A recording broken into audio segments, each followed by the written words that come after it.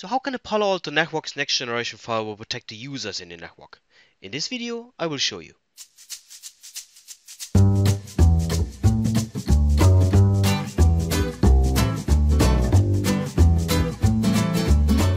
If this is your first time here, I'm Lars from Consigas.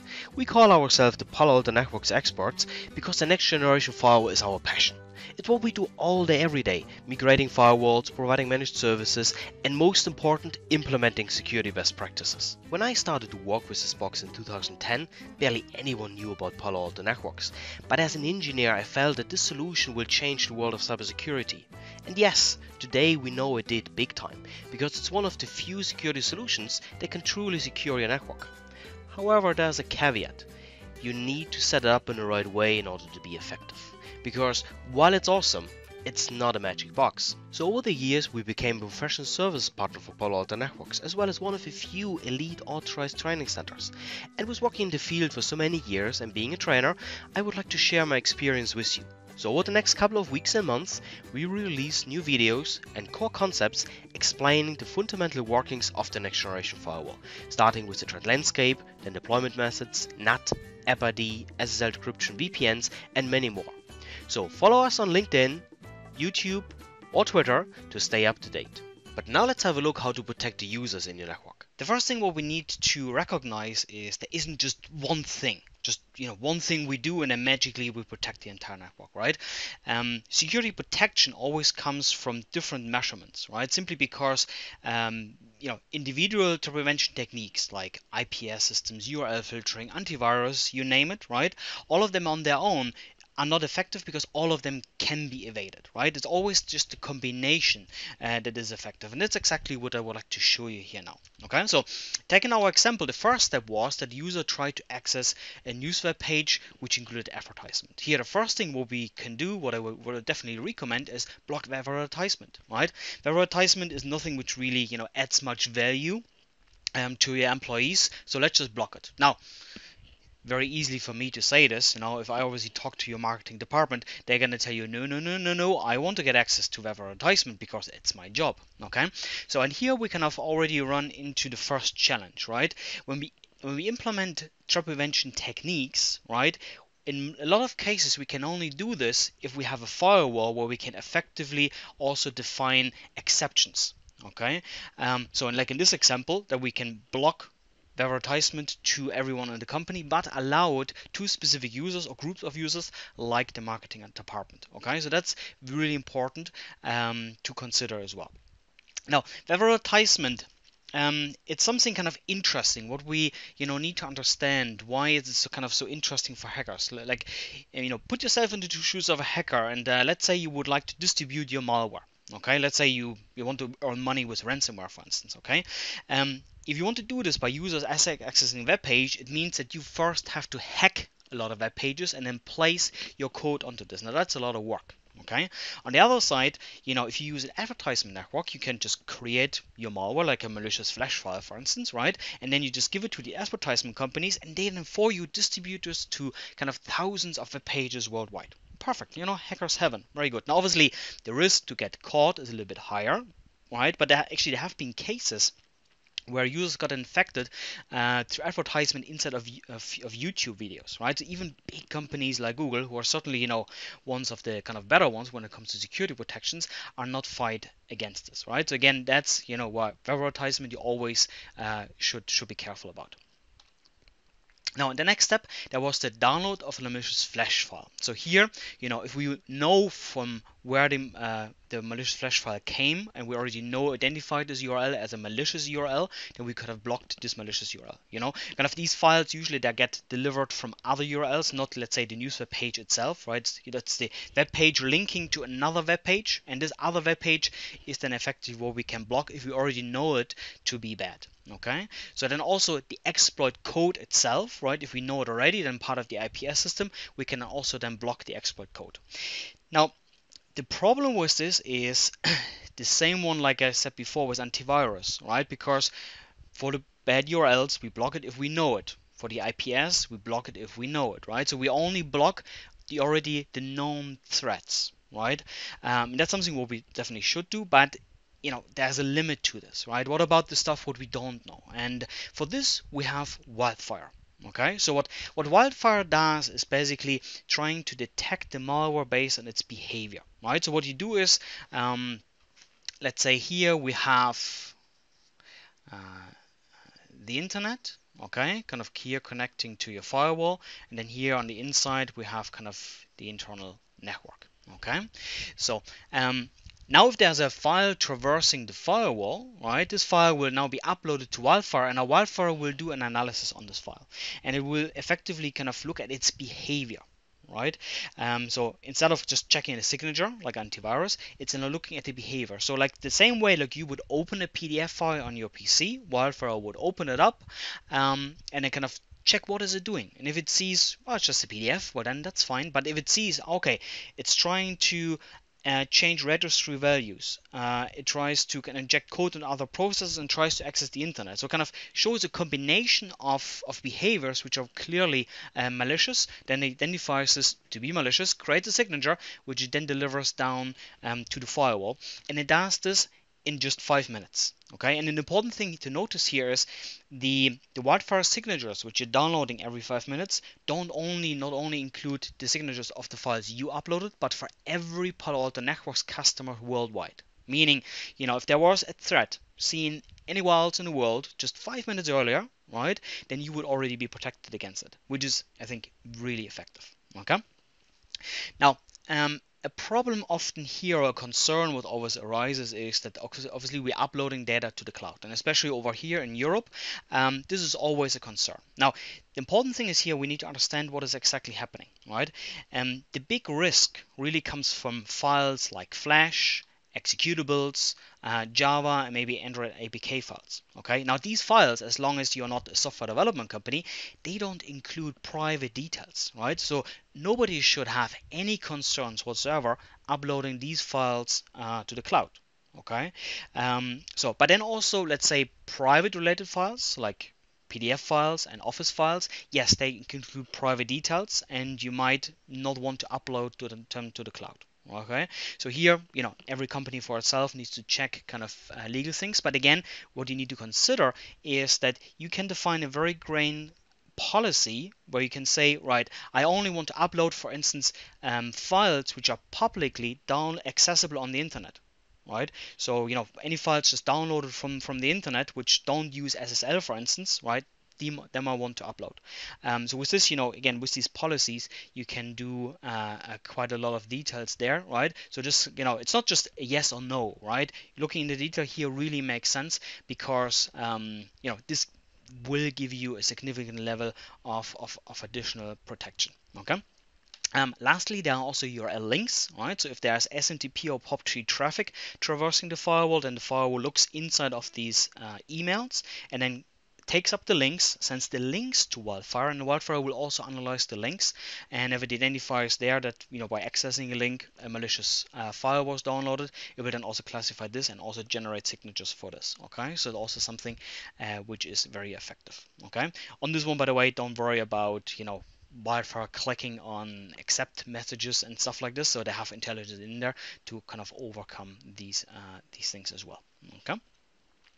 Now, beside the cloud-based infrastructure for Wildfire, there's also an on-site solution which is called the WF500, right? So it's very similar to the cloud, but what we do need to recognize is that kind of what a box, an appliance on-site can do, it will never be the same what the cloud can do, right? There's always more what it can do in the cloud, meaning the WF500 from a functionality point of view is always behind the cloud. That's why actually it also kind of makes sense to deploy this in kind of in hybrid mode, where you, for instance, say, right, privacy files, PDFs, Word documents are sent to the local WF500, while not privacy related files like executables are still sent up to the public cloud, right? So these kind of hybrid setups are also supported.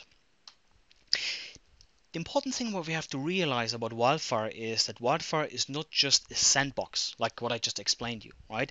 Wildfire really is a threat intelligence cloud. Why? Because it really correlates different indicators of compromise and then distributes them throughout the kind of the different threat prevention solutions, right? So for instance, there's a malicious file downloaded, right? With the sandbox, we identify it's malicious, and we create then obviously the AV signature. Okay, so that's what we kind of just talked about. But then the firewall also knows from what URL was this file downloaded. Okay, so obviously this download URL is malicious as well, meaning we can straight away also update the URL filtering solution, right?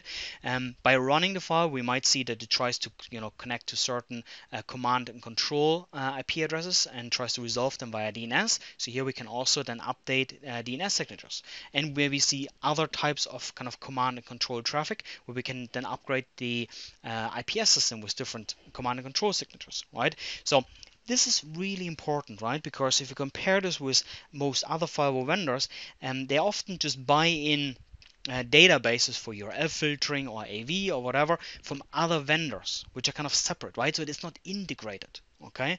And this really is a big limitation, because here what always is key from a security prevention these days is kind of lowering the window of opportunity for the hacker, right? So the hacker launches kind of his malware campaign, right? We identify the threat, and straight away we need to update all of the different systems what we have with these indicators of compromise, that when we see malicious activity, that we cannot block this straight away. Okay, so that's really what Wildfire is all about. Okay.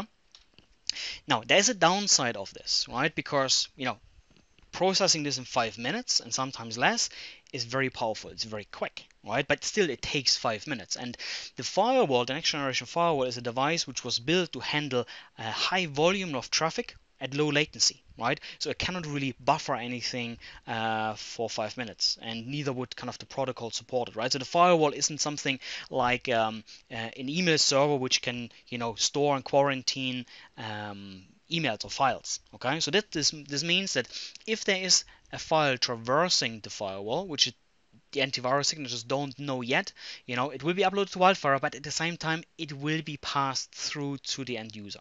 Okay, now the difference is that after 5 minutes you will get a report, right? A wildfire analysis report, which tells you, hey, listen, we have seen a file traversing a network which we believe is bad, right? And the important thing here is Palo Alto Networks is not just saying, hey, listen, this is bad and you have to believe us. They also tell you why they believe it is bad, right? So like in this case, you can see below us, simulated some mouse and keyboard events, or connected to unregistered domain names, right? And again, the combination of these events, suggests that this is malicious. And obviously, this is a big thing, right? Because getting alerted about an event like this happening after 5 minutes versus getting to know 2 months afterwards, for instance, that you got infiltrated, that's obviously makes a big difference. Okay, good. Okay, so following on with our attack, so where there was a download the malicious flash file, and now there was the exploit on the end user device. Now this is something what happens on the end user device, so there's nothing what we can do about this on the firewall. Okay, that's also something what Palo Alto Networks recognized, where I said, okay, right, there's a lot of things, a lot of good and effective things what we can do on the network, but certain things you can only do something about on the endpoint itself. And that's why they said, okay, what we also need, if we want to protect enterprises from a security point of view, right, we need to also have a look at the endpoint itself. And that's kind of where they came up with the kind of next generation endpoint security solution called Traps. Now, obviously, here we're going to focus on the firewall. Still, I just want to show you very quickly what Traps is doing, because it actually also provides a lot of value to the firewall. Why? I'm going to show you in a moment. Okay. Now, let's look at these exploits on the end user device. Okay. The first thing what we need to recognize is that in order for an exploit to work, a hacker always need to use exploit techniques. And exploit techniques you can see like a toolkit, okay? Like an electrician needs a screwdriver and a voltmeter or something like this, okay? So like this, hackers also need tools, okay? And these are kind of exploit techniques. Like for instance, the buffer overflow, right? A buffer overflow meaning, when let's say you launch a program like in an Explorer, it will always reserve a specific area memory, right? And a buffer overflow would mean that it now tries to access an area memory which it did not previously reserve. Okay, so that's kind of just one example of an exploit technique. Okay, now these exploit techniques, they are important because if we think at how can we prevent these exploits. Okay, first of all, as long as we can have software, we can have software bugs, right, which can be exploited. Okay, so this is something which is never going to go away, and neither will we ever be able to know all of the bugs of software before a hacker will know them. Okay, just not realistic. At the same time, the exploitation code, what the hacker sends kind of to the device to exploit the vulnerability, right? They are kind of also in the thousands or millions, right? So this is also something where, like with malware, we cannot really always cope up. We cannot cope up with this, okay? So that's something we cannot know beforehand. What we can know beforehand, however, are these exploit techniques, because there are only about 20 to 25 out there, right? And only kind of one or two get developed every year. Right, so that's something where we can cope with. Okay, so how would this work? So let's say we have the exploit on the endpoint, and let's say the flash file is loaded by Internet Explorer, right? The hacker would now try to do a memory corruption, right? All of these exploits are always related to some extent to some manipulation of memory, simply because what the hacker at the end of the day tries to do is he delivers a data file. Remember, a flash file, PDF file, so pure data file, which includes kind of some instructions, and he basically wants to get an existing piece of software, like for Internet Explorer, to run and execute its commands, right? That's always kind of the objective behind an exploit. Okay, so how the hacker is doing this is, and this is not just one example. For instance, he's doing a heap spray where he kind of reserves different area and memory where he places his malicious code. Then he triggers the buffer overflow. With this, now the kind of benign software or Internet Explorer is accessing an area memory which it not previously reserved, right? And with this, effectively is loading the code of the hacker. And our Internet Explorer is executing the commands of the hacker. Okay, so now all of this is now highly simplified, how I kind of show it to you here. Kind of when we really look at memory operations, this is way more complex, right? But I just kind of want to give you an overview here, right? Because now if we kind of apply traps to this, what traps simply is doing, it's trapping, right, these exploit techniques, right? So it's stopping the heap spray, right? Or it's stopping the buffer overflow, right? And this is obviously very effective because we don't care what is the software bug. We don't care what is the exploit code, right? This can be completely new zero-day attack. Nobody knows about it, and Traps blocks it. Okay, so it's just a really effective method. And again, these exploit prevention, by the way, is only kind of one element of Traps, right? Traps, like the firewall, has the same approach of basically integrating a lot of different trap prevention techniques, right? Which kind of makes the entire solution secure. Okay. So now the reason I explained this to you, because obviously Traps is a dedicated product, has nothing to do with the firewall, right?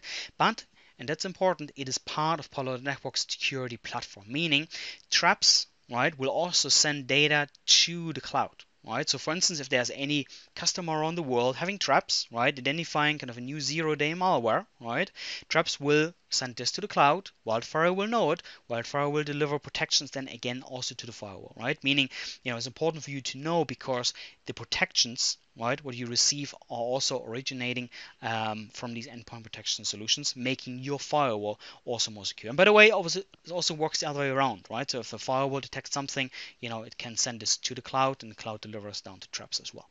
Okay, so good. Now, following on with our attack, the next thing was that based on the exploit, the user now went to a malicious web page without the user's knowledge. Okay, so here what we can do is block malicious, or even better, unknown URLs. Okay, so remember what I explained to you before and with Wildfire, right? Updating different solutions, including the URL filtering.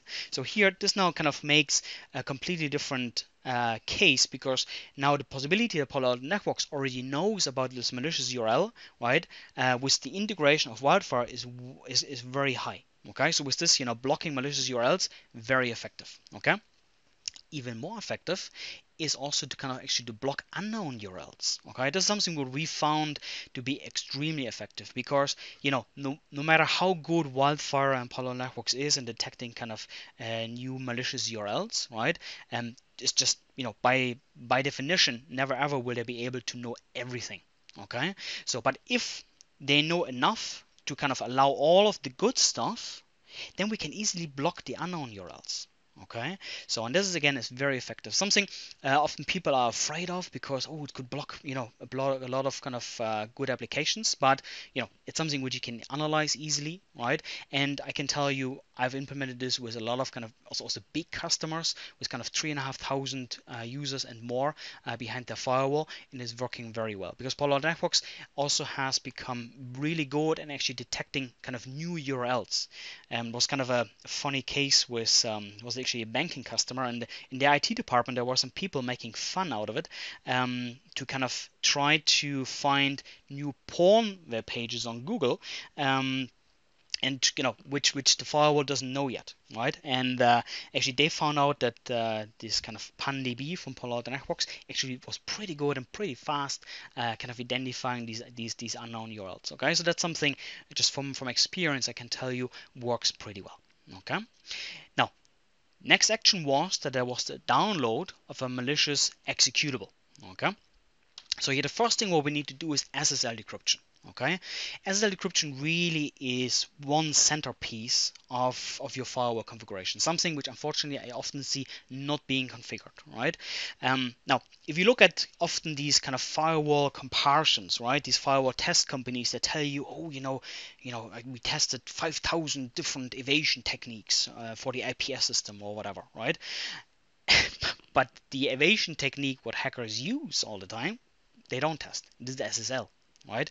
So a lot of kind of attacks these days, or most to be honest, they use SSL for the very same reason we use SSL, right? So that we can basically protect our data, right? And the hacker does the same thing. He doesn't want to get caught, so he kind of just uses SSL to hide his data, right? So again, SSL decryption very essential because once we decrypt the SSL traffic, we can look inside of it and, for instance, identify the download of the executable file and block it.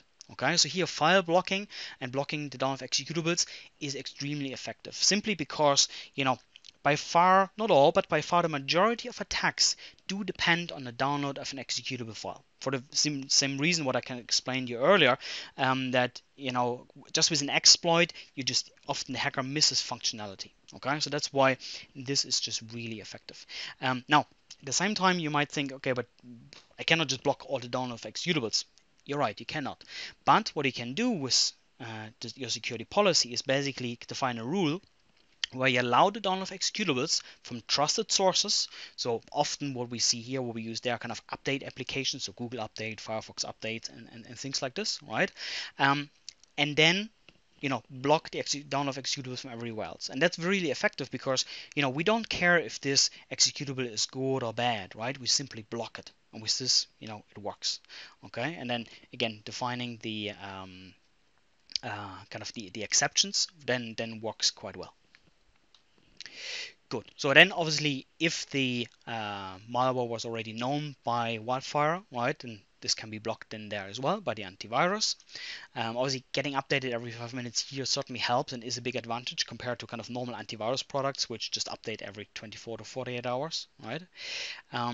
So, and now we are kind of again at this kind of half stage where we have now a malware infected PC inside of our network. And again, the example what I showed you now, the infection was just one example of an infection, right? You can have a situation where an already infected PC comes into your network, right? And obviously you want to kind of cope for these situations as well. Okay, so we have this kind of setup. The first thing what you probably want to do is actually get rid of your proxy, right? So a lot of companies, when we implement the next generation firewall, they still have kind of an old URL filtering proxy implemented, and there's often a bit of a kind of controversy of should I keep the proxy or not. Okay, and often there's an argument where they say, yeah, but yes, the next generation firewall is really good, but next generation firewall plus proxy is definitely more secure than next generation firewall on its own. And yes, this is true, right? But when it comes to security, you always need to consider really your constraints, right? You cannot implement all security products in the world in the network, right? You always have a constraint of money and time, right? Because it always takes money and time to manage these things. So, and if you kind of take the effectiveness of proxy plus firewall, right, and take into account the extra money and time you need to operate this, right, then it's not an effective solution, right? If you, for instance, just take this money and invest it, or money and time and invest this into, for instance, advanced endpoint protection like traps, then you boost your security protection way higher, and you're much more of a kind of a much more effective security operation, right? So that's why I always recommend get rid of the proxy, because it often also kind of causes you, or kind of gives you a lack of visibility on the firewall, right? So it's definitely the better approach. Okay. So then, coming back to our attack, right? Remember, the first challenge what the hacker had is that the malware-infected PC needs to know the IP address of its command and control server, right? So the first thing what it tried to do was kind of sending this DNS query to resolve this kind of command and control domain, right? So here now Palo Alto Networks with Wildfire also identifies malicious DNS queries for kind of known command and control domains. Okay, so these are kind of then blocked by the antivirus, and that's good, right? Because blocks the communication.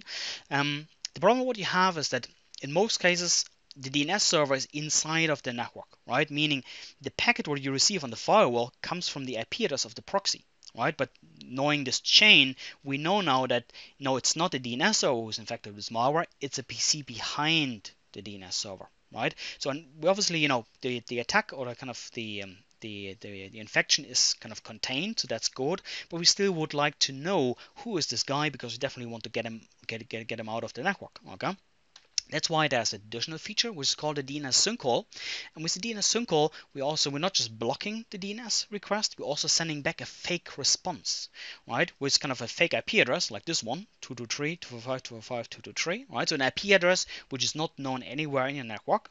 So with this now, the malware gonna try to connect to this IP address, which we obviously block on the firewall, but now we know, right, who tries to access this IP address must be one whom we kind of send such a response to, and with this we can then identify these malware infected PCs. Okay, so it's kind of something pretty small, but sometimes pretty clever as well, right, and really helpful, because what we have seen is that kind of these suspicious DNS queries, they are one of the kind of key indicators of a compromise, which kind of help us to identify machines inside of the network which are infected with malware. Okay, good. Now, the next action, again, command and control traffic. Here also the anti-spyware system can block known command and control traffic. Another effective measurement, as well as App ID.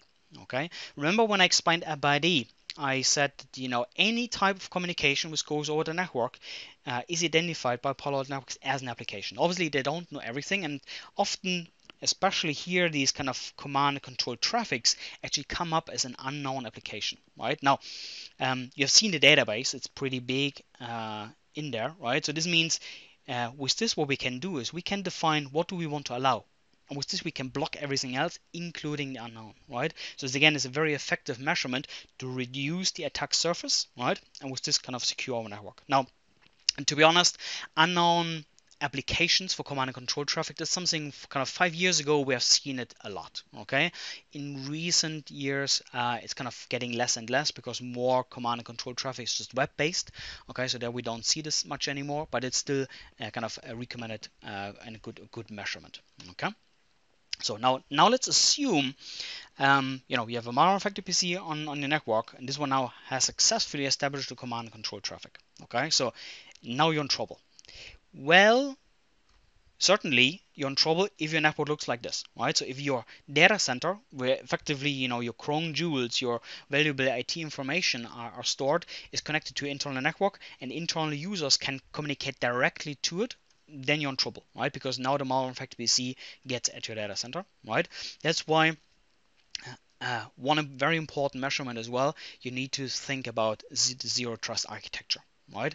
Basically, network segmentation to segment off, especially your users. Now, part of zero trust is really, more like, north, south, east, west segregation in the data center, creating different zones, right? But at the minimum, what you should think about is separate off your users from your data center, from your servers. Okay, so that's kind of the minimum what you need to do, because in a lot of cases, even if you kind of look at the kind of the big attacks, what you see in the news, it's usually in most cases first a device, right, an end user device was infected with malware from where they then when the hacker kind of made their way into the data center. Okay, so network segmentation is a very important measurement as well.